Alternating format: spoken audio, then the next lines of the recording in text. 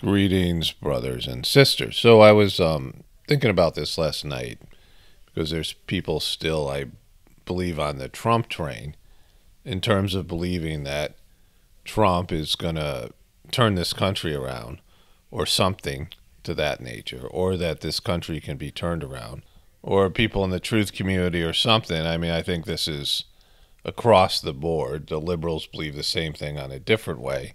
People in the truth community, you have all these various groups of consciousness that think that there can be a change here, that there is, this war of belief systems and to some extent demographics who believe things are going to get better for them.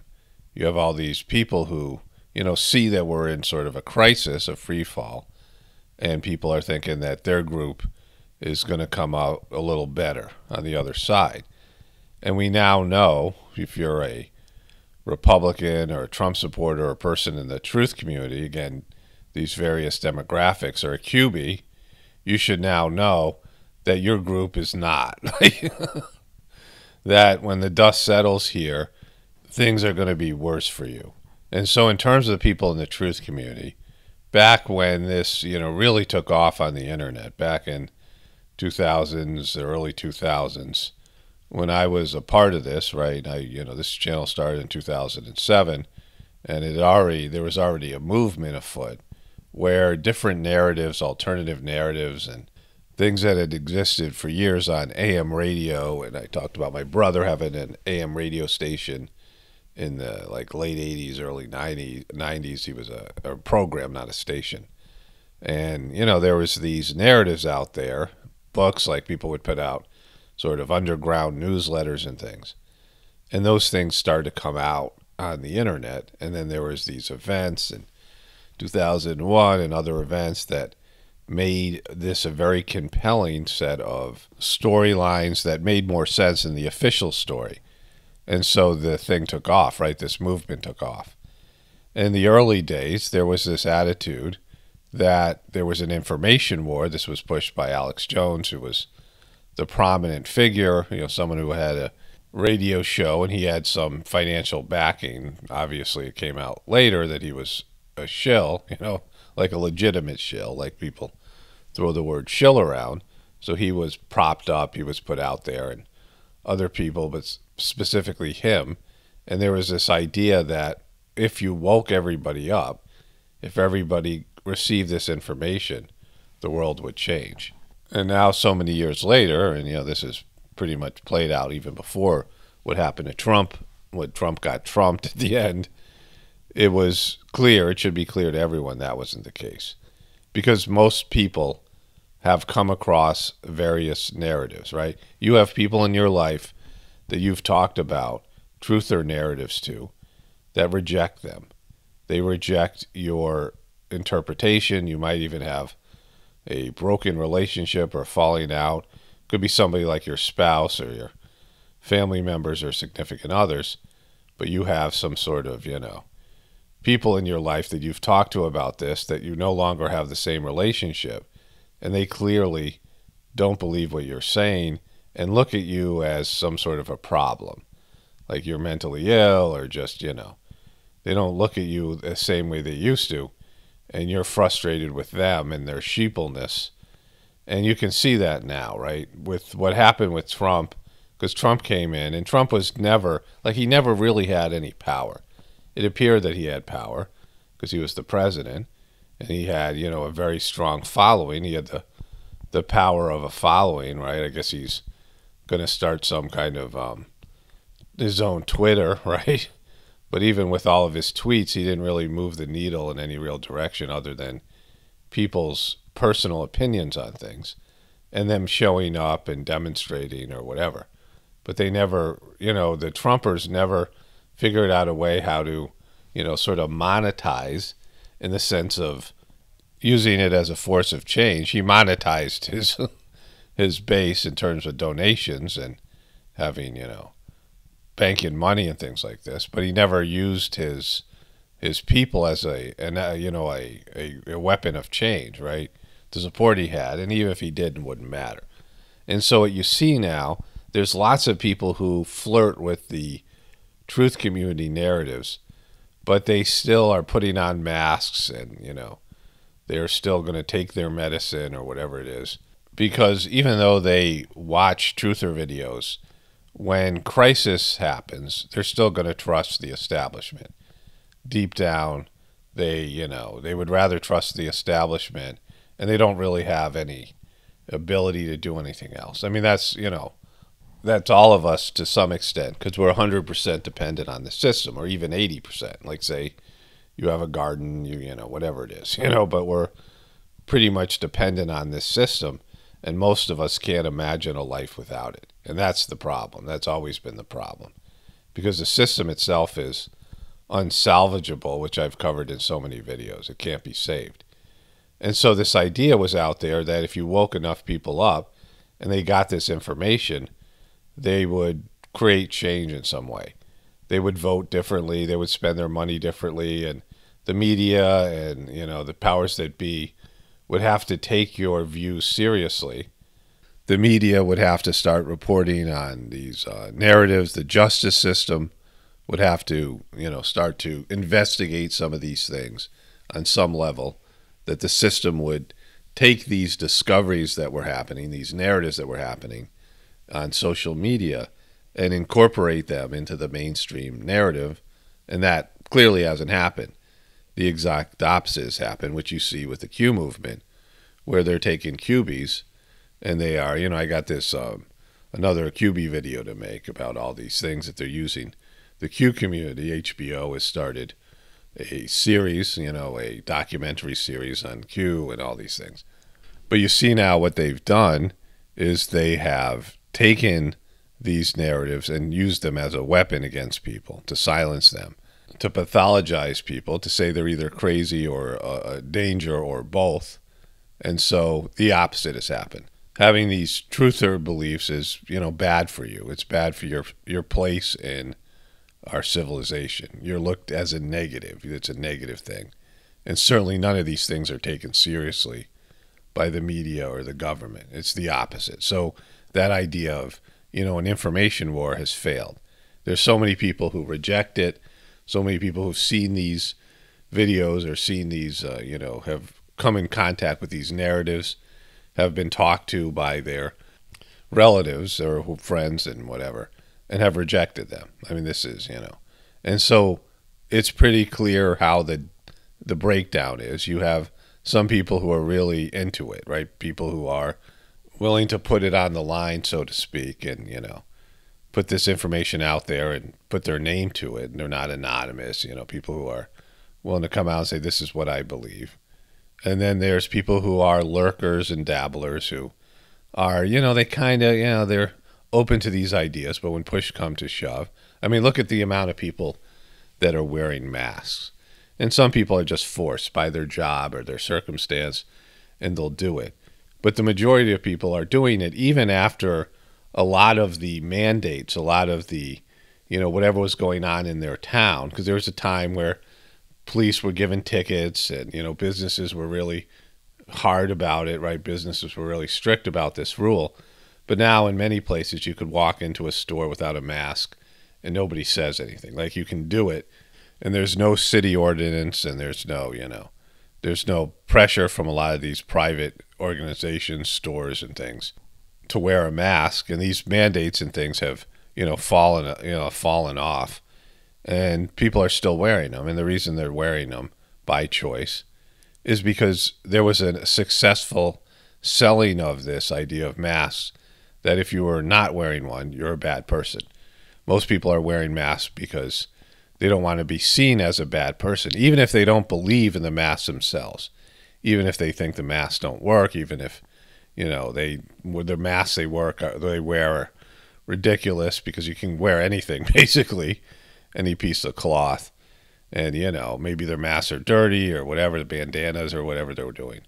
But whatever they're doing it only because they don't want to be seen as, their major reason is they don't want to be seen as being a bad person, as somebody who's a spreader, somebody who isn't taking this thing seriously. It's a sign, right? I mean, I saw how it went, right? So about, You know, in the beginning, there was like few people wearing masks, and there's people who really believe in the masks. There's people who believe the masks are keeping them safe or keeping other people safe. They don't really do the research. They, completely trust Fauci and the powers that be, the CDC, and they're not, ever going to change that probably, at least not in this life. But in terms of, the beginning, it was about 10, 15% of people started wearing masks for no reason. They weren't even saying, before, when people were told not to wear masks, right, that they weren't effective and they were actually making things worse. And it was surface-to-surface contact. That's what the original story was. And then more and more people started, and then it was like 50-50. And then the mandates came out, and everyone felt like they had to. And then now it's just a part of normal life. And people are just going along because it's, they don't want to stand out, right? They don't want to stand out as a troublemaker.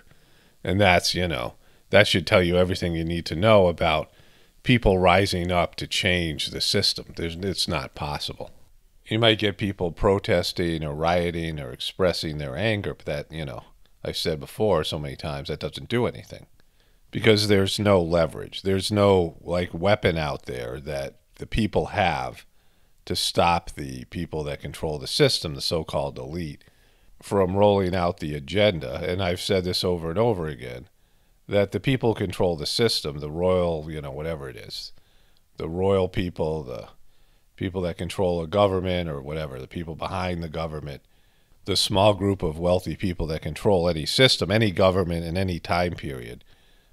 Their number one fear is the mob, is people rising up and getting angry and turning on them. That's just it. I mean, other people figuring out that they have been, duped or being taken advantage of, or at least when things go bad, who are they going to blame? They're always going to blame the leaders. And so they've created various, stopping points. Like they have these resistors in some sort of electronic device that stop a surge protection, right? Trump and Biden and, various other people are surge protectors. They stop the mob from finding out who's really behind the controlling system. But none of those things matter because the system, like the fear of the mob, no longer matters because the system itself is unsustainable. And in various ways, human beings have become a threat to wipe out all life on this planet or do, devastation to this planet just by either gorging on too many resources or polluting or atomic weaponry. So many different ways we are making the world worse. Spiritually, our spiritual energy, all of it. We're making the world into a contaminated place. And the most vulnerable species on this planet right now, I mean, there's some endangered species and things, but the most vulnerable is human beings because of our dense population growth. And the weaknesses, physical weaknesses, psychological weaknesses, and just the unnatural nature of human life. So the people who control the system, they're doing desperate. I mean, they're like, this is where you're in the fourth quarter of a game and you're down, 3 touchdowns or, whatever it is. It's desperation time. And they're trying to do, crazy stuff to save their system and save their power, save their, their privileges and things. And so they're not taking requests. It could be 90% of people would be against them, against the agenda they're rolling out, which isn't the case, by the way. It's not 90% anyway. But you could wake up 90% of the people, and it still wouldn't make a difference because they aren't listening to, your complaints or your point of view. They know what everybody wants, and they know they can't give it to you. The same thing with Trump, because you had all these Trumpers who believed that Trump was going to make America great again, which wasn't, America was never great, and it wasn't something that you could go back to some distant time period or recent time period. That wasn't going to happen. You're not going to go back to the 50s or whatever it is, right? And so Trump was just saying what you wanted to hear. He was telling people what they wanted to hear because that's what Trump does. Trump is one of the best self-promoting people. He's great at selling himself, and he did it over and over again throughout his life. And he's, a snake oil salesman, a flim-flam man. I think he had good intentions to some extent, like he kind of wanted to do some of these things, but deep down he knew he couldn't. He was just telling people what they wanted to hear. That should be pretty obvious now that he had never had real power, and there was never any movement. There was never any Q. There was never any, Trump. There was never anybody out there that was going to restore the America that you grew up on. It just wasn't going to happen.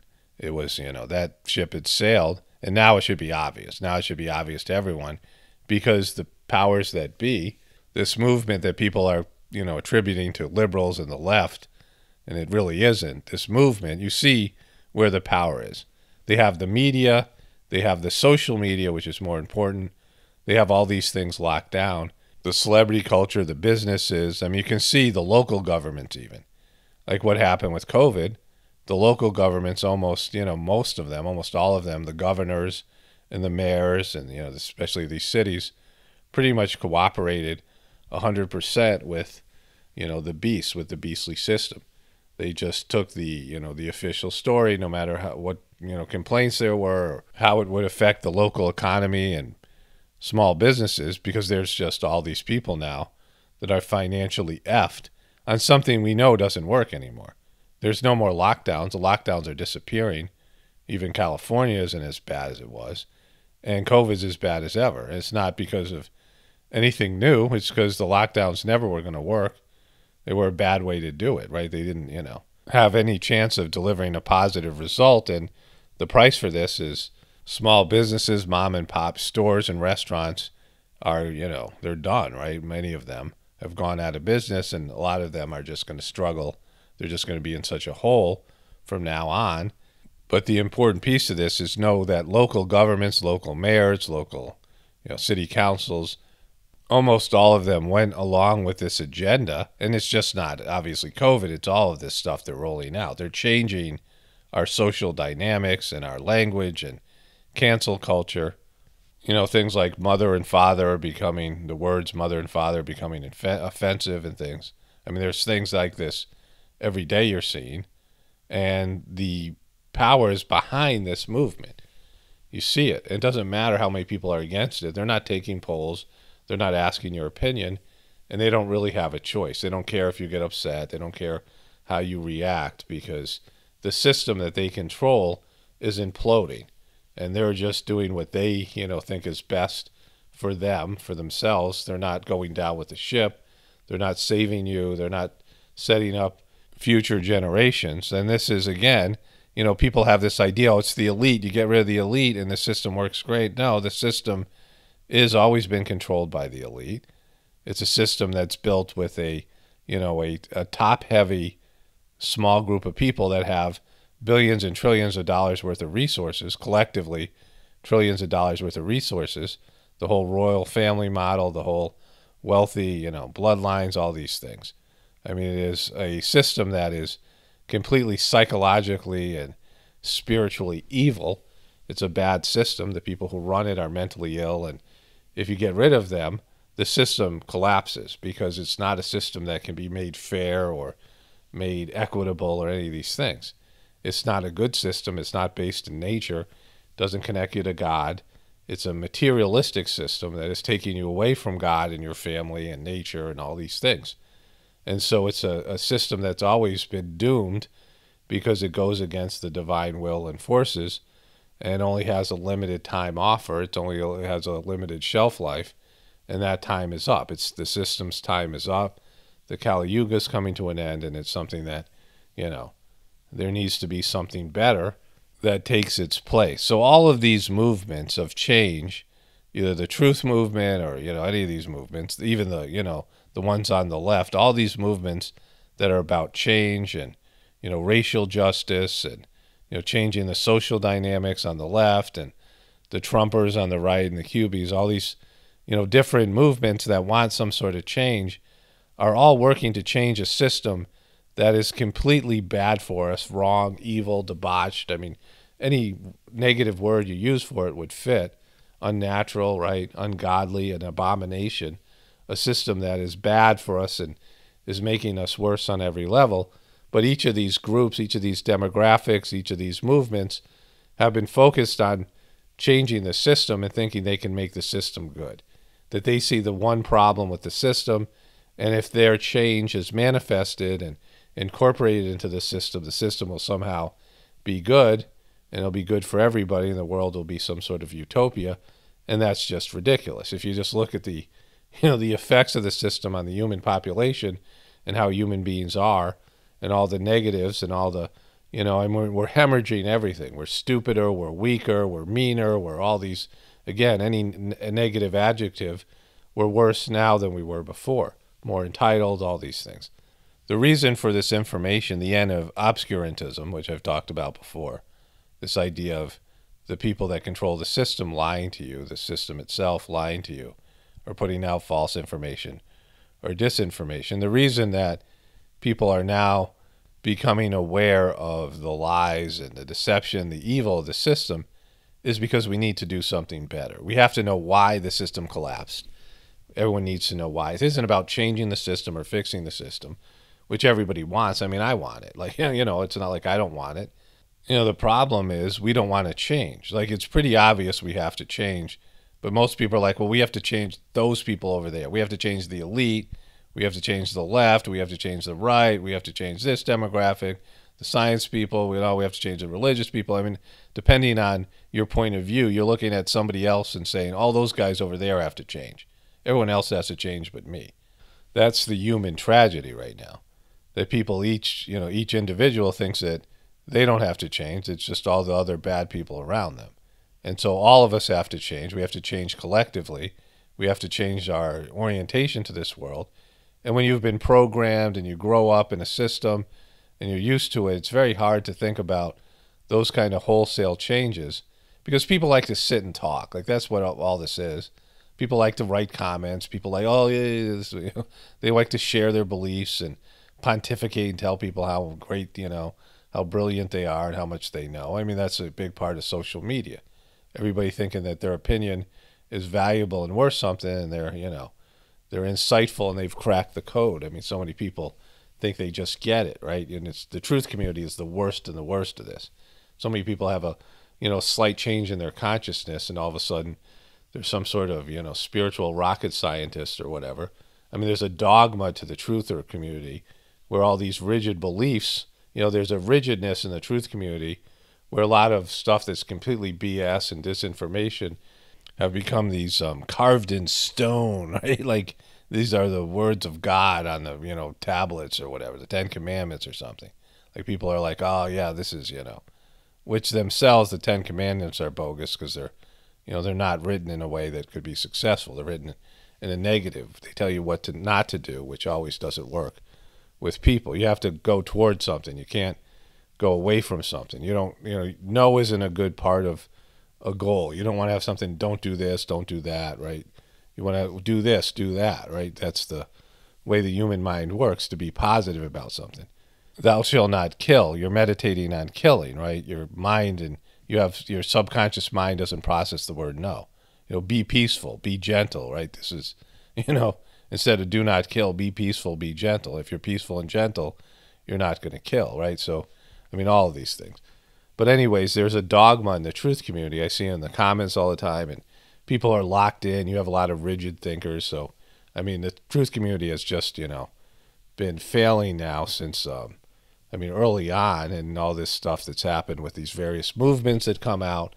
And you got a lot of people now who are just talking bumper stickers and all these things. But anyways, none of this change is about changing externally, changing the system, changing the world, changing other people, prosecuting them, seeing them locked up, making sure that justice is done, all these things that people gravitate to. The reason that this information is coming out, so you realize that the system you grew up is completely unnatural and goes against God. It's a bad system. And it's hurt you. It's hurt me. It's hurt all of us. It's made us into less than. It's made us into egotistical people, divas, and people with psychological issues, and unnatural people who can't sustain relationships and have no real connection to God. Our religions suck. Our religions act as a block between us and God, giving us false promises and faulty teachings, warped teachings and things. And so now that we have this information that our system sucks and it's doomed, then what are we going to do? Like, then we can prepare our children, then we can start thinking about what would be a good system. Like, this system is a bad system. Okay. Well, what would be a good system? and then working towards that and connecting to God. Certainly the most important part, the heartfulness meditation I talk about, which is a system that's been given at this time in a way that's never been available to people, to connect to God internally and develop internal relationships not only with God and develop your heart as an instrument to understand your life and reality and clean your heart and all this stuff, the transmission that's given, but also connect to your soul on a deeper level and have your soul being, ennobled and emboldened to where it's now being diminished, right? Our system diminishes our soul, the current system, where now your soul will be more of a presence in your life, and you'll understand your spiritual side, which has been minimized, right? So now you can get in touch with your soul's path, see your soul's path more clearly, your spiritual reasons for being here. You have your personal reasons, your personal goals, your ambitions, things you want to achieve on a material level, but what about your soul and your soul's path? And so all of those things are now out there in front of people, but very few people want to look at it. Very few people want to see that they themselves have to change internally. It's not about the elite. It's not about any of these things. Trump isn't going to save you. There's no savior. The system can't be saved and shouldn't be saved. It's a bad system. And so we should leave something better for our kids and start working on something better, developing the skills and tools that we need, things that maybe we, don't appeal to us right now. Gardening, working with our hands, right? Being more in community and these things, localizing things, right? Instead of staring at a screen all day, and having our social interactions on with a interface device between us and our social world, but having real life relationships with people and reclaiming our humanness. And so all those things have to happen. I don't know the time frame for this, but it's obvious now. I think for most people, if you really look at it, it's just so obvious. The system sucks, right? The system's bad for you, and so we need something better. And so what are the fundamental aspects of our system? Well, it's material-based. Our system right now is 100% based in materiality. There's very little to do with anything divine or our soul. Our soul isn't really even a presence in most people's lives. People like, I have a soul, but how many people feel connected to a soul? People believe in God, but how many people have had any real contact with God, where they feel God's presence, where God is all around us? God is in everything and everybody. God's in every atom, every particle of the universe. God's love, the feeling of love is there. How many people even feel love? Because it's so materialistic, our system. People feel pleasure, but not love, right? People feel, they have exciting and emotional, like happy things, like, they feel happy about materialistic things, right? Indulging in materialistic things, but how many feel love in their heart? How many people have felt something in their heart, right? There's lots of people who have never felt love in their entire life. And so this idea of pursuit of happiness is a lower thing. Happiness is something that is only measured by misery, but people believe they can be happy all the time, that utopia is just about indulging and having no problems, having no miseries, and, that's also false. Life isn't supposed to be like that. In fact, we need challenges. We're problem solvers. People that don't have problems, look at what happens to people when they retire. They fall apart. They no longer have any work. They no longer have any, society doesn't have any use for them. Their family doesn't really like them and want to see them, right? So people who lose their work and don't have any goals, don't have problems and things to achieve, don't have obstacles, they just, start to wither away. People wait for their whole life to retire, then they retire, and then it's just one physical ailment after another. Before you know it, they're babbling, they're drooling on themselves. They don't have any, they don't have any purpose in life. They're just falling apart physically, and they go through this slow, elongated death process as the, powers that be absorb their resources. The medical community, the medical establishment just sucks up as much resources as they have left until they, exit this world drugged and scared and disconnected. And, maybe they connect with where they're supposed to go next, but most of them don't. Some souls just hang around here depressed and lost. They don't know how to transition back to the spiritual realm. I mean, that's a, sad fact of life on planet Earth. And so, we can't be doing that anymore, right? Like all the things that you see now, like, all right, what's the opposite of that? Well, incorporate your spiritual aspect, connect with your soul, find out what God wants you to do and become, realize you have a bigger purpose than just this life. It's a small part of your collective existence. You have multiple lives, multiple existences on here and other places, and you have a spiritual essence, and it has a purpose. So find out what that is. And this is all stuff that the Heartfulness system helps people to figure out, because it's, built for this specific purpose in this specific time. And so there's a, system that's there for any of this, right? And then, connect to God on a deeper level, and then build a system, a materialistic system that with that in mind, with God having input collectively, like everyone's connected to God on a deeper level, not the God of religion, this, crap that you've been told your whole life what God is or what God isn't through books, and a system like a controlled religion, a power structure, but connect to God, inside yourself internally. And so then God is, telling you and showing you what to do, and use your heart. Well, this doesn't feel right. I don't feel good about this. All of a sudden your heart is now contributing to your decision making, your heart being purified and connected to God on a deeper level. Because, this is a choice point for humanity. We either are going to go up, or we're going to go down, or we're going to disappear. Like, those are the things that are on the table. We have to evolve to be like something completely different than we are. Like, we have to reach a whole level, a whole different level of consciousness and be superior, not to be like these brainiacs where we're all geniuses, but to be a society where we're smarter, but we're also like saints, a society of saints, a society of highly developed, selfless people that are service-oriented and are connected to God in a different way. And they're just wiser and more developed and more better, just better, versions, not superheroes, not because we're physically stronger or we can, have superpowers, because like stupid, right? Those are materialistic things. But to be better as a, people, just like good people, the kind of people that, other people like, oh, wow, that's a good person, right? Like, we all have people in our lives we're like, oh, that person's really great. Like, you have somebody who's stands out as being just better than other people. Well, what if everybody was like that? In fact, everyone has to be like that. So that's the next stage. And we have to choose it. So that's the problem, because most people just don't want to choose this. I mean, if humanity's going down because people are stubborn and they just don't want to get better. People want to be losers and negative and materialistic, and they want to bask in their own misery and their own complaints and their own, bitterness and, all of it. Hatred towards others. I mean, this is what's happening right now. That people are given the opportunity to change and they just don't want it. They just want to look at other people and blame them and be mad and be, sucky. People just want to suck. They're attached to their own suckiness. And even though they're given a chance to go to a higher level, I mean, you can see this your whole life. People have a chance, right? Sometimes they, some part of them's doing it. They're giving up drinking or gambling or, cheating or whatever it is, and they're becoming good people. They're doing a good job. They're being contributors to society and their family, and everyone's like, oh, Bob is getting better, Susie's getting better, right? Whatever it is.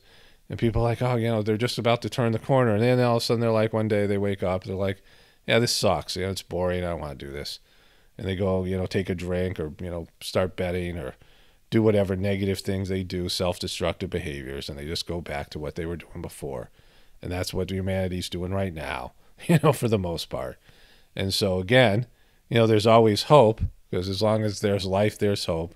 And things are going to change on the material level that might open these things up, and we'll see how all that plays out, right, over the next, 100 years or so, whatever it's going to take. But at some point, humanity's going to have to make a decision. And if they just choose, they want to stay stuck in their collective suckiness, stuck in our collective suckiness, then, something will happen and something else will take our place or whatever it is. But there's a choice here. We're being given a choice, and, it's just for all of us to rise up and choose it. Only spirituality will save this world. It's Paul Romano, definitely pointing from the Apocalypse and the Ascension. Everyone have a blessed day and be grateful.